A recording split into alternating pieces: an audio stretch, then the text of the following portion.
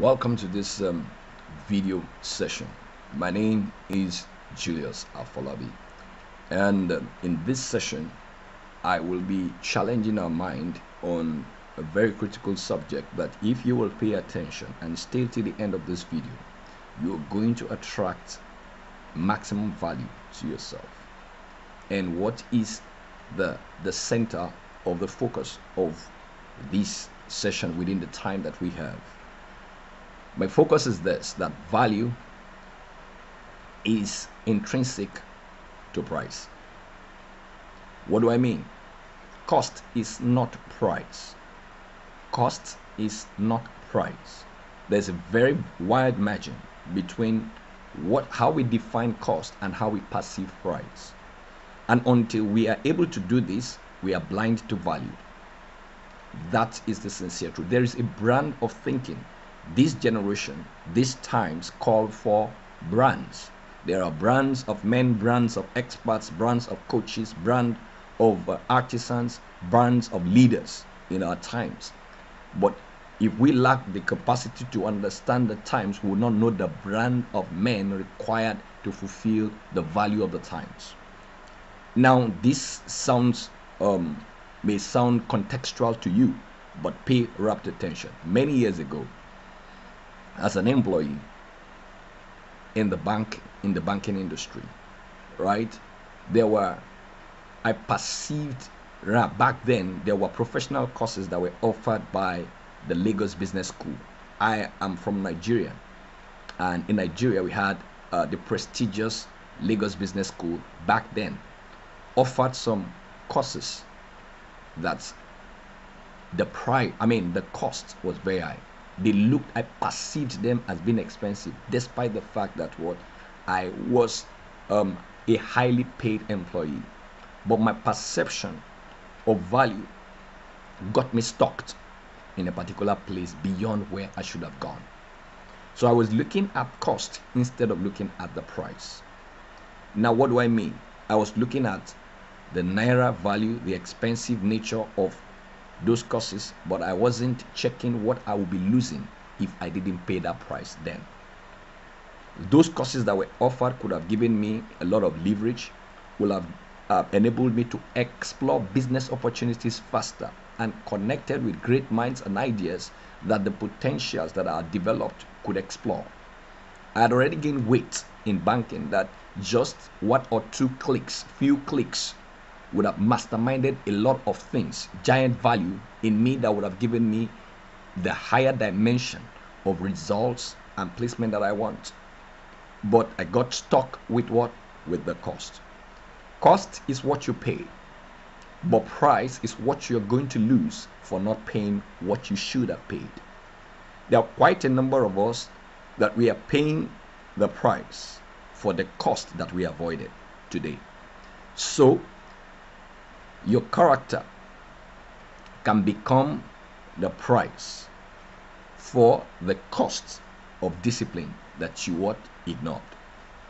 So what is it that you ought to do now that you are procrastinating or that you have suspended? What is the weakness that you ought to take care of now that you are undervaluing, but it's going to cost you so much?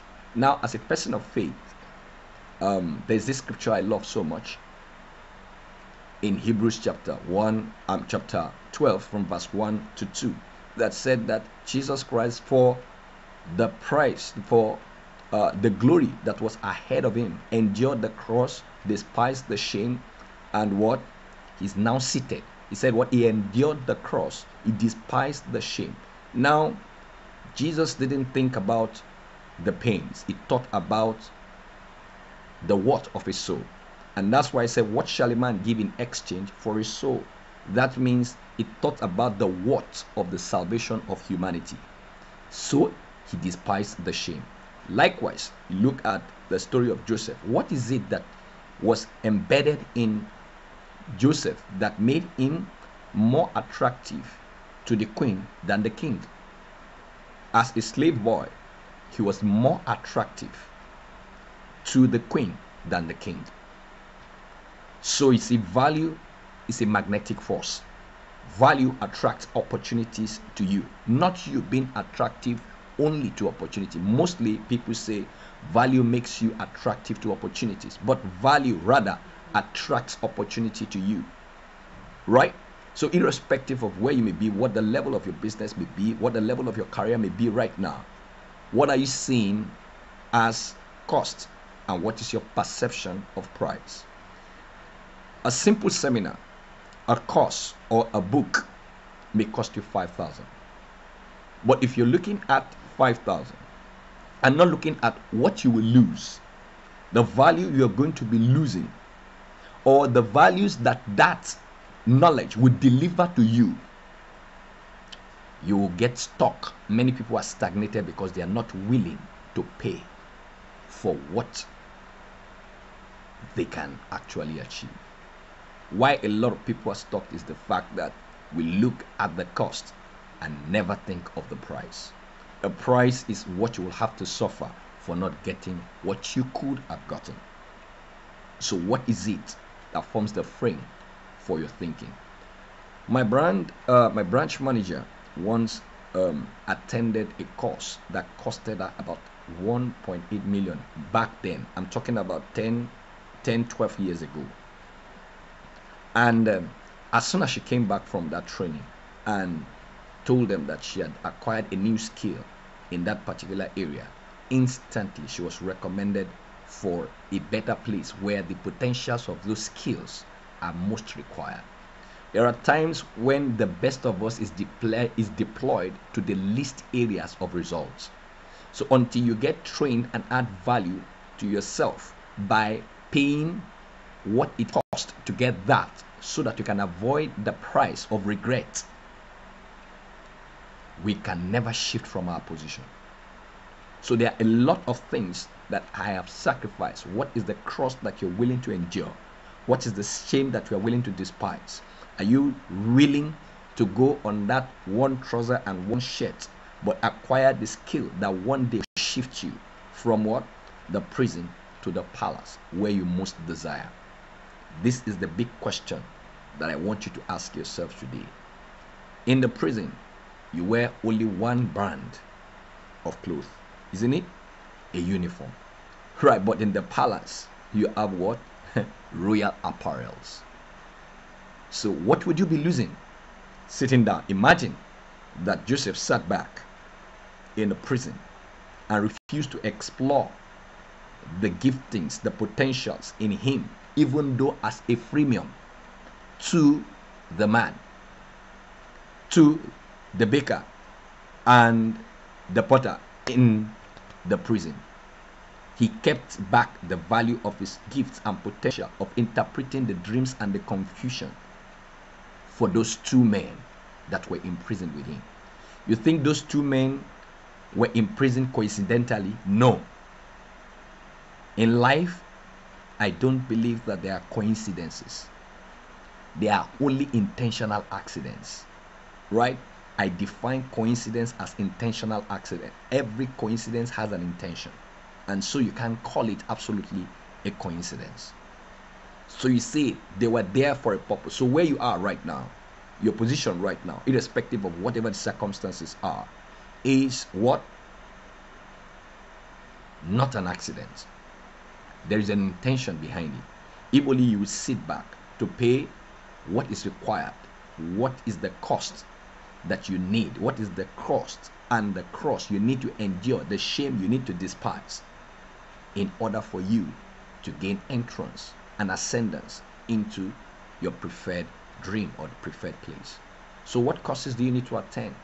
Do you need to go hungry in order to undergo a particular training or skill? What brand of thinking do you need that is going to brand your value and then brand your experience?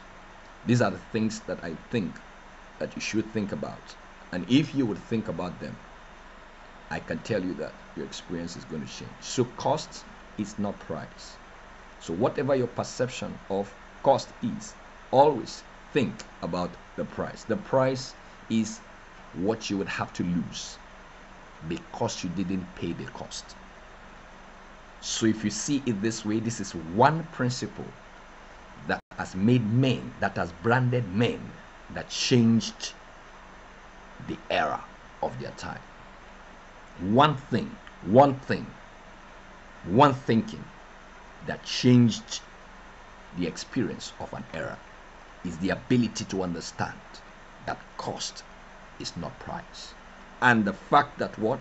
The real price is what you would have to lose because you refused to pay the cost. The cost is the pain. The cost is what you have to endure.